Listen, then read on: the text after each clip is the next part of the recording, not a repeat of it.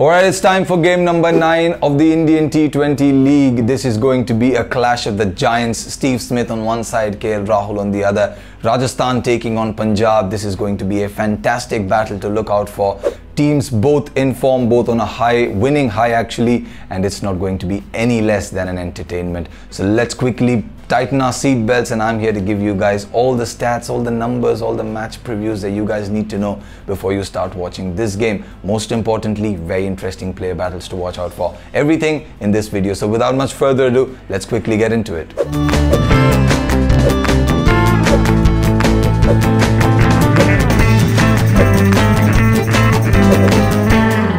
Speaking of the head-to-head, since 2018, both these sides have met each other 4 times, and 3 out of those 4 times have Punjab emerged victorious. So this is an added advantage to Punjab, but both these sides are young sides, great captains, they have fantastic bowling options, so they are complete equals going into this game, so I don't think that will matter. Moving on, and speaking about the venue, this game is going to be played in Sharjah. Obviously the first game that Rajasthan played here, 216 runs. It was magnificent to watch Sanju Samson play and Steve Smith bat. It was absolutely blistered across all parts of the ground. Both these guys did. So it's going to be a high scoring game because obviously Punjab also scored over 200 runs in the last game versus Bangalore. So we can expect many runs in this contest. Moving on, and speaking about all the important numbers of the day. KL Rahul has been in absolutely brilliant form, and not just in this season, he loves playing against Rajasthan. He has 350s to his name against this side. He has an average of around 55. That is magnificent.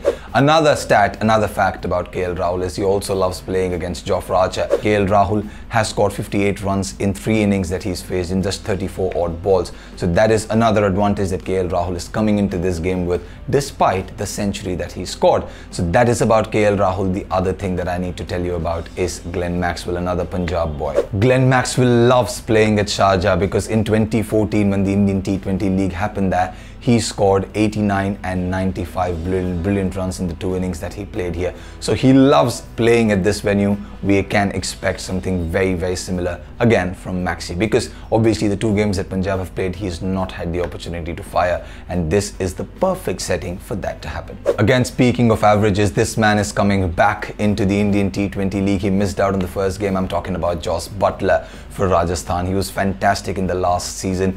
This man loves playing against Punjab like KL Rahul does against Rajasthan. He has 450s to his name and almost an average of 48. So that gives Buttler at the top of the order another advantage. So let's quickly move on, and let me tell you guys about my predicted 11, because that is what matters today. Let's start with Rajasthan, the side that completely derailed the Chennai team on the other day. So speaking of Rajasthan, we have Yashasvi Jaiswal, the youngster, at the top of the order. The only thing that is going to happen, I think, is going to be David Miller, who's not going to play this game, and in is going to come Jos Buttler. Obviously David Miller has not been in greatest of forms, but Buttler has been. And Buttler, if he comes at the top of the order, we need to know if Steve Smith is going to bat at number 3, or is he going to push himself lower down the order with the likes of a Jofra Archer and Rahul Tewatia, who's surprisingly fantastic versus Chennai. With these bowlers, they can be a formidable side to beat. Their weak link, according to me, is Jaydev Unadkat, who didn't have another great outing again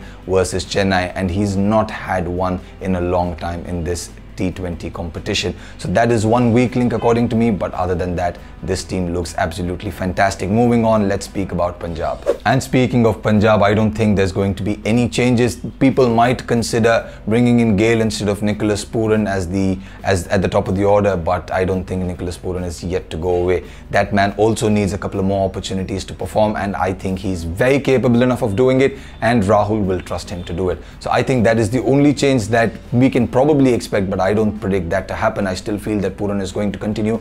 Otherwise, their team is rock solid. Their bowling is fantastic. Shami, Cottrell, both performing really well. With ball in hand as a spinner, we have Ravi Bishnoi, the youngster, who's also doing really well. Murugan Ashwin is going to be in the side. It's going to be a crackerjack of a contest. You do one thing in the comments. You guys let me know what your predictions are going to be. Tell me what your 11s are going to be. It's going to be fantastic to look at that. Let's quickly move on, and let's quickly think and see what Cricket Tracker's audience has decided. Let's see who is going to come out of the good side of this audience poll. Well, I asked the Cricket Tracker audience what they thought, which captain did they think was going to come out victorious, and 66% of the people voted for KL Rahul and only 34 voted for Steve Smith. And I am this time going to go with Steve Smith because they looked a very solid setup.